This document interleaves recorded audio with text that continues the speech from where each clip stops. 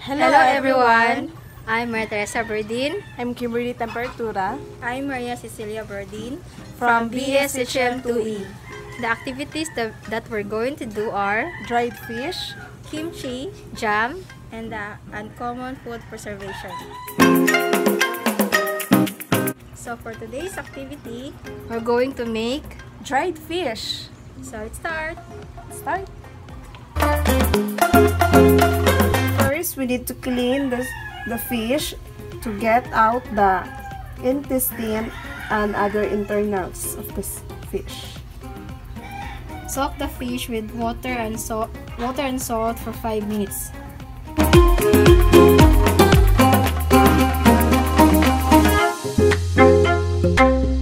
So this is the second time that we will soak the fish with water and salt.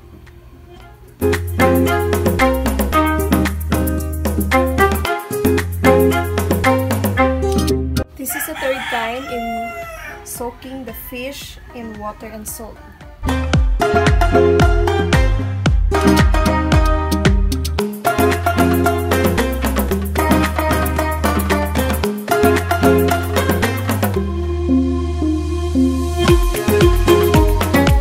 So after cleaning the fish with water and salt for 3 times, we need to soak again the fish with salt and water overnight.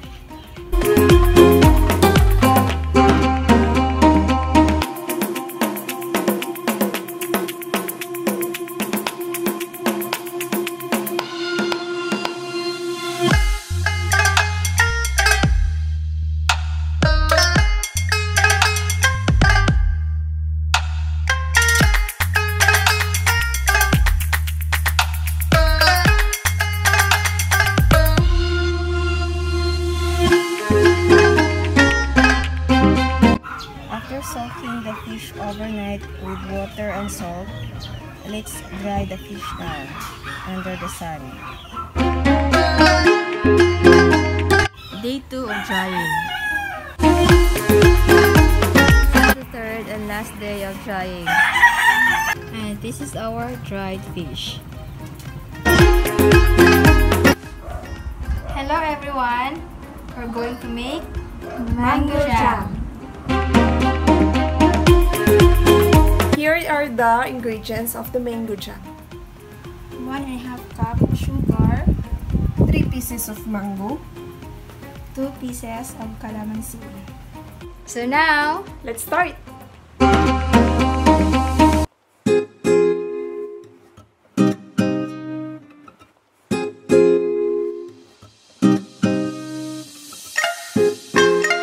Slice the mango into cubes.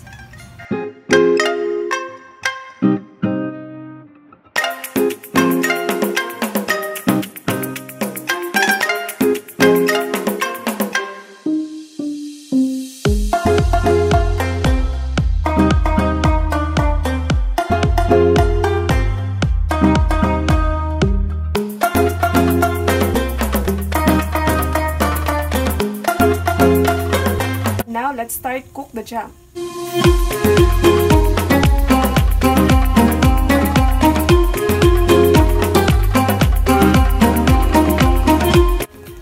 And now let's put sugar.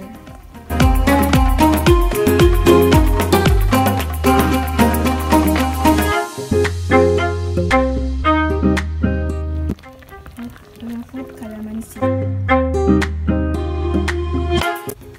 Sterilize the jar that we're going to use for the jam. And now the jam is cool. Let's transfer it to the jar.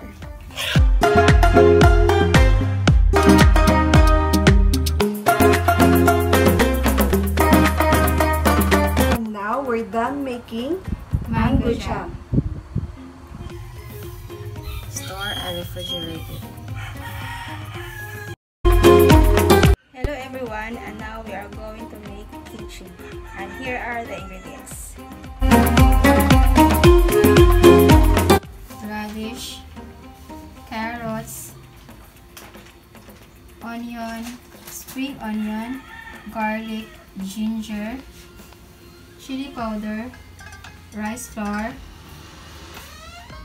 sugar, salt, soy sauce, napa cabbage, and water. And now, let's start. Napa cabbage into quarters.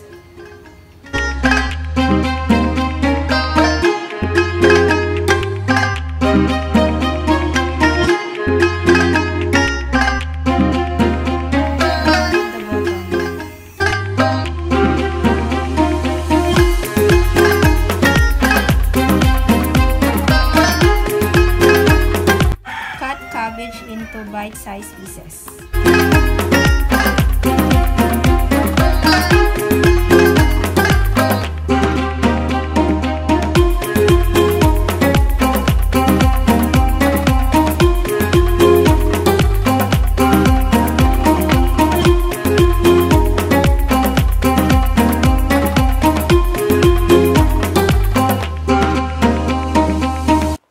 Salt, 3/4 cup.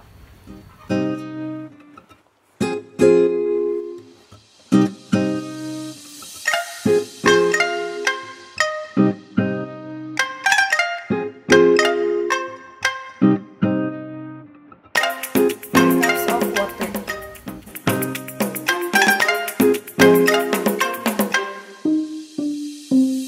Mix well. Make sure your hands are clean.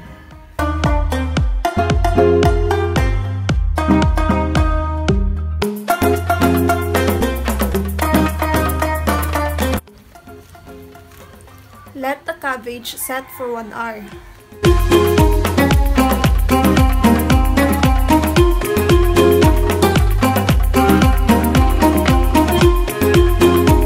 And now we'll make porridge. Add water, rice flour,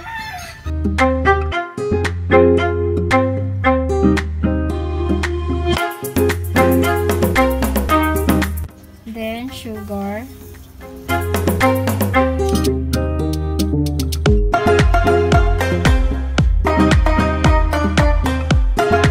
and then mix it well.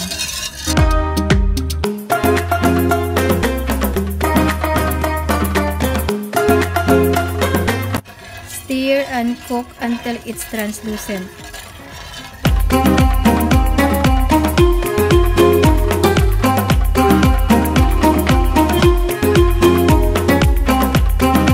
Set aside and let it cool. Rinse the cabbage with cold water 3 times.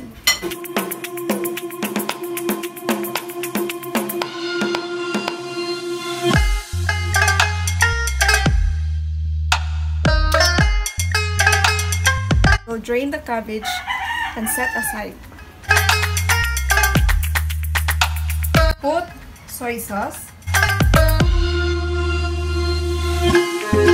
And then next, put chili powder.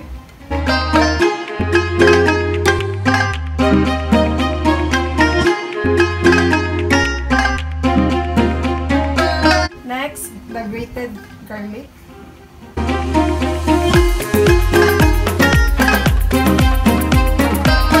Minced onion.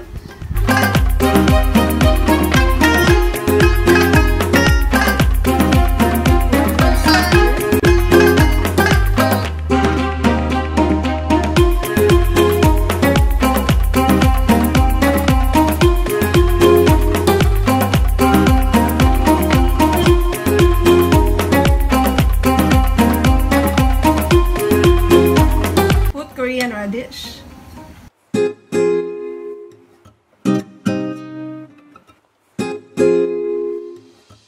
Put some green onions. Put shredded carrots.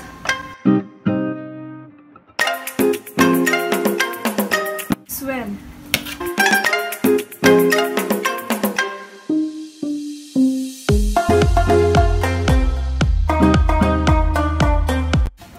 Add all the cabbage and mix it well.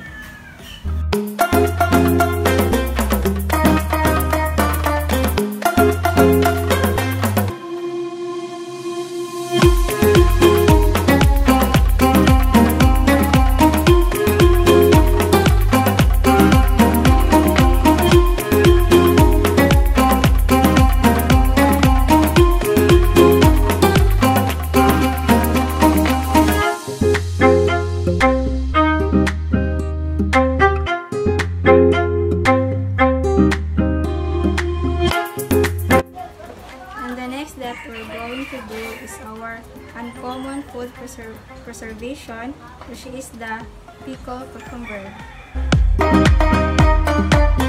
2 cucumber, vinegar, sugar, pepper flakes, and salt. So let's start! Slice the cucumber.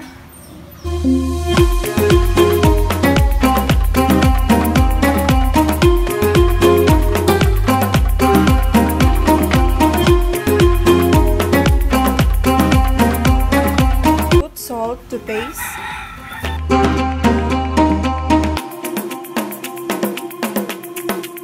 Stir it.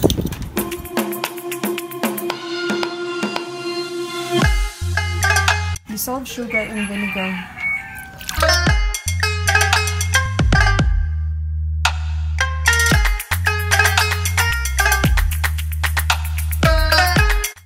Add red pepper and pour onto cucumbers.